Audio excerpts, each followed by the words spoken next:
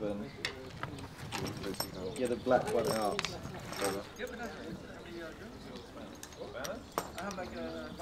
In October 2018, I went to Parliament Square, where there was something called the Declaration of Rebellion happening, and I just went along to find out about it. And while I was there, a small Swedish girl, aged, I think she was 15 then, got up to speak. And everything she was saying was true, very, very sort of simple and factual. And I thought, wow, like this was true when I was 15 and it's still true now, and we haven't changed anything, and what have we done and what have I been doing? And I realised then that I had to do something, that I had to step into doing something. It's tighter. Yeah, cool. But I mean, I got into XR because like so many people, I'm like terrified about that we're driving just about all kinds of life on Earth extinct, and you know, possibly us with it, but definitely we're driving so much of what's beautiful like into destruction, and you know, I can't sit by and watch that happen the rest of my life, not when I've got free time and the privilege to be able to take crazy actions. Like, I just feel it's my duty. It's incredible to me because it's about taking real action to really disrupt status quo, and that seemed to suit me because I was a structural engineer, and very quickly I got into working out what structures we could use. Oh, don't worry about that one. I was kind of sick of doing the least I could, or signing this petition, or changing my personal lifestyle. I thought things just aren't changing quick enough, and I thought, why not, and what can I do about it? And if I'm not going to do it, who is? And if I don't do it now, when am I going to do it? So then that was my first step. I thought I would get involved, and I first got into animal rights because I always cared about people, but then I found out, it seems really obvious now, that there's billions of animals in the world that are suffering, and it came like a flood that all this suffering, all this pain in the world was just happening all the time, and I had to do something. I couldn't let it go on. I became an activist mainly for animal rights. So yeah, I just hate seeing any kind of injustice, and to me animals are the most innocent beings on the planet. They don't deserve the way that we treat them. So yeah, to me animal rights is always the leading cause for my activism. Being part of Animal Rebellion, I realised that climate change is also a huge problem. Animal agriculture is the leading cause of climate change, and yeah, it's just a really important cause for so many reasons: animal suffering, future of the planet, human health.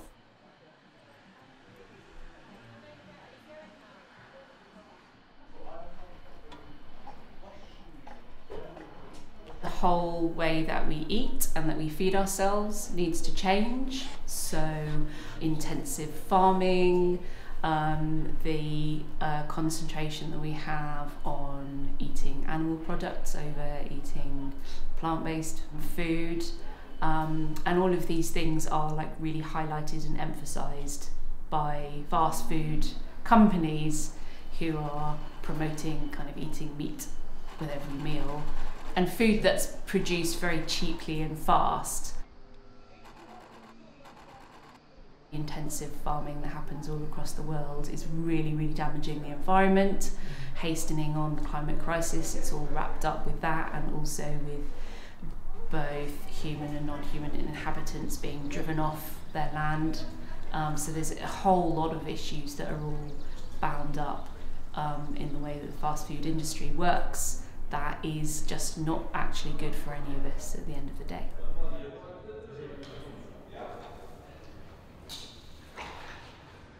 We're hoping to send a message that this has to end, that animal agriculture has to stop, and that has to be replaced by a new way of living. In this case, a plant-based way of living, and we want to transition to a just and sustainable plant-based food system because we think that is the system that's going to be fair to people, fair to the planet, and fair to animals.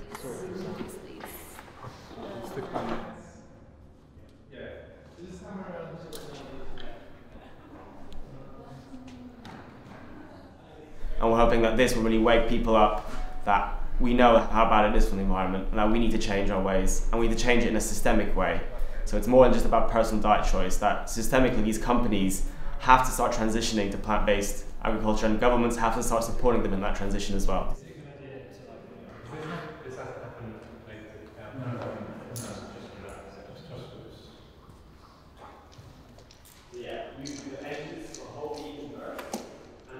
I know I've tried personally for years and years doing outreach, talking to people one by one in the street, and it's slow, and we need more than that. That alone isn't enough.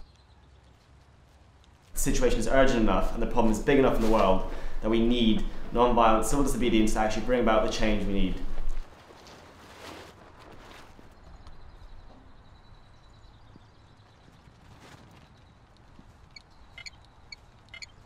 But that's okay because it needs to leave them in place. We tried year and year again doing things that aren't disruptive and we need to get ignored. But with this action, no one can ignore it. And that is the kind of change we need everyone to start taking.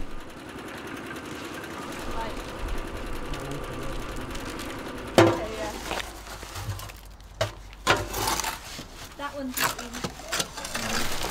Yeah. I'm involved in this action specifically because I really followed and really admired the work that the anti-McDonald's campaign were doing in the 90s, and followed the whole McDonald case. There's a tendency on the part of who is the guy in the Third Reich who was the propaganda minister? And you know, that's what I despite all of that, things still haven't changed and improved that much, really. And we're just in a massive crisis right now, and things need to change quickly and drastically.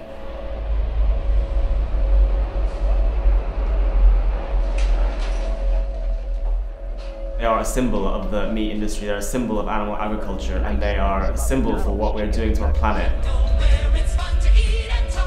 They are causing millions of acres of deforestation in the Amazon. They are paying people low wages and in really terrible working environments. They are killing literally millions, or if not billions, of animals worldwide. They're a symbol of the system that we're in, and a symbol of how we treat the planet and other beings. So McDonald's was the easiest symbol of that, but McDonald's is not just the problem. Every company that takes part in environmental and animal exploitation is the problem. If we can really highlight the fragility of the supply chains that we have at the moment, then we can help to make people more aware of the overall fragility of our food system at the moment. I hope that it will accelerate the transition, at least in the UK, away from industrial animal farming and meat eating to more to plant-based diet. Because like if we all carry on with a meat-based diet, you know, we will eradicate most kinds of life on Earth. There's not enough space for all of our cows and pigs and chickens and our ecosystems. Like you've got to choose. We don't get to choose one or the other. We have, you know, we won't survive without the ecosystems. So we can't grow the billions of cows and chickens and slaughter them all the time. Like it's just an existential threat to everything that's beautiful in the world. So we've got to accelerate that transition. It's happening anyway, but we've got to speed it up. It's gonna annoy a lot of people. I mean, it's gonna enrage a lot of people. But it's still going to make them think about it, even if they're angry.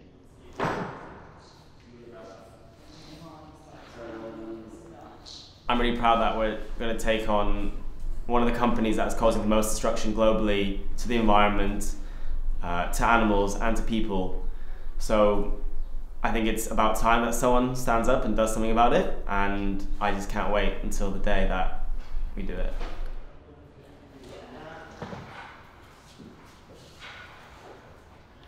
I think that we've got a really awesome team, and I've seen time and time again how when a committed group of people really pull together, then incredible things are possible. I think no matter what happens, I mean obviously if we are able to have the impact that we're aiming for, then that will be awesome. I think the most important thing is that people are being inspired to feel empowered to have the impact, to do something that could have an impact, and that is that saying no to a status quo that overall isn't looking after us.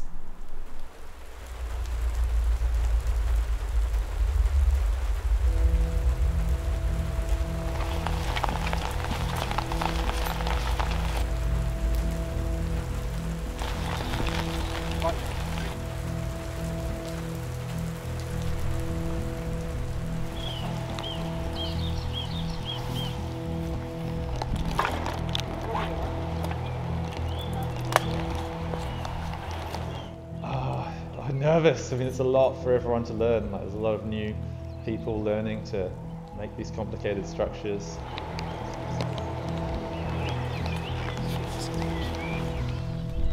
It's a sophisticated operation, and we're doing it all in a self-organizing system where everyone's engaging just by their own consent, and it's always a bit complicated organizing quite large groups of people.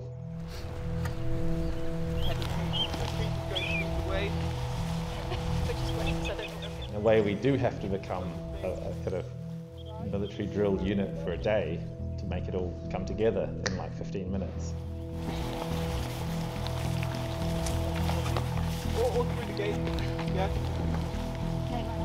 I'm pretty nervous and I'm pretty scared. I'm pretty stressed. We've been working on this for a little bit.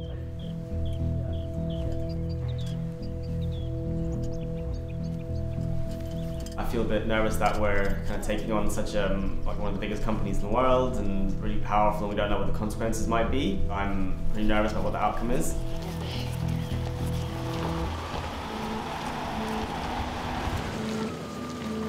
McDonald's are causing rainforest deforestation, causing mass slaughter of animals. Animals are suffering just so that people can eat a burger. We know that animal agriculture is one of the leading causes of climate change. We're asking McDonald's to transition to a plant-based menu, and we want to put pressure on them and a CEO to actually make a decision and do the right thing. Right? You take charge of getting it up, yeah? Take for the run. This goes to the plow car. McDonald's has kind of hastened the progress towards the food systems we see today. Food systems such as industrial animal agriculture, factory farming. 3, 2, 1, lift! This kind of ongoing race to the bottom where the most animals crammed in cages, the most deforestation, these companies racing to destroy the world's quickest, it almost seems like McDonald's is a symbol of that. McDonald's sources feed for cows from illegally deforested areas in the Amazon. McDonald's profits from and relies upon factory farming and intensive farming. We treat other species as lesser than us for no other reason than our convenience. Like, it's not even that we shouldn't or it's wrong. It's just, in my head, it's just, we just can't do that. It's not a way that we can live in a world that we claim to be just and fair and based on freedom and equality. Yep. Knowing that this was happening in 3 other places around the country, and I think when we got set up at the site I was on and getting the pictures through on the phone of Manchester, Coventry, Basingstoke, it was such a moment of inspiration. And there was this point when everyone on our site, we announced that we had shut down all 4, and there was just, everyone was cheering, and it was just, yeah, this real point of just, wow, we've done this. Like, this felt impossible. I think there were so many times when we thought, this is impossible, and then we pulled it off. Mic check! All 4 McDonald's distribution centres!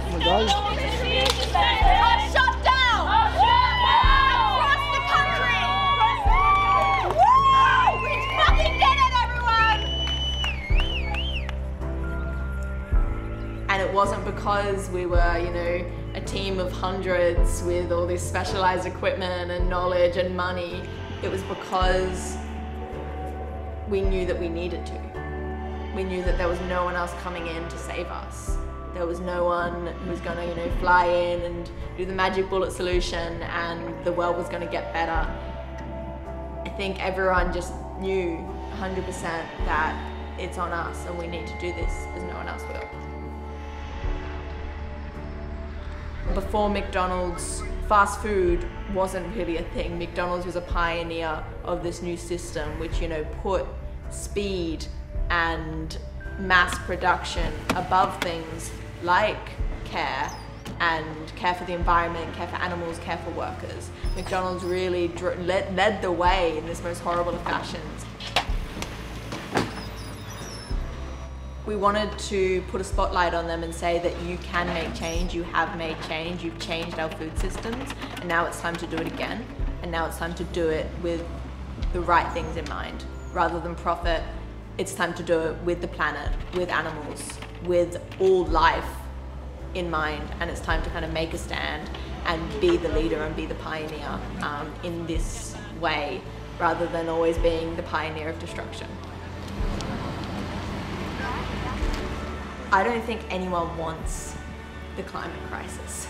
I don't think anyone wants to see their friends and loved ones die or be in horrible situations of, you know, extreme heat, food shortages. I don't think anyone wants to see the planet die. Our food systems are such an important part of everyone's life. There's not something that anyone can remove themselves from. If we run out of food, everyone is screwed. Like, there's no way around that. If our food systems fail, everyone is fucked.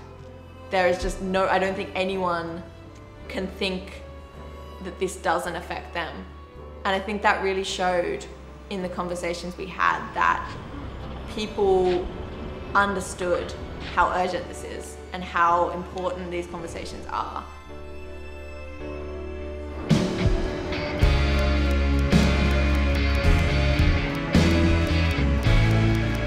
Blockades have been set up outside 4 McDonald's distribution centres. The activist group Animal Rebellion say they're hoping to stop deliveries to some 1,300 restaurants from sites at Hemel Hempstead, Basingstoke, Coventry. We've shut the whole place down, and not only that, we've shut down distribution centres across the country. So 4 distribution centres. Sarah, but the thing is that we as human beings are meat eaters. We always have been, and that's why we can't. McDonald's is one of the biggest symbols of the animal agriculture industry, which, as we know, destroying the planet, it's killing animals, it's exploiting workers. They're calling for the fast food outlet to become fully plant-based by 2025.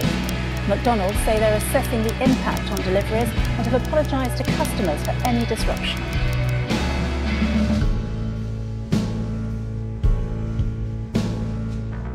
I think what we're doing has to make a difference because we don't have any other choice. And I think regardless of whether what we're doing made an impact, and you know, there's people who are going to argue either way. There's people who are going to say that this was the most impactful action because of XYZ. There's people who are going to say, well, what are you actually doing? Go get a job. You know, there's always people who are going to believe different things. But I think regardless, we're going to keep trying. And I think that will always make a difference. People trying to change the world for the better will always make a difference in the long run. Or at least that's what I believe.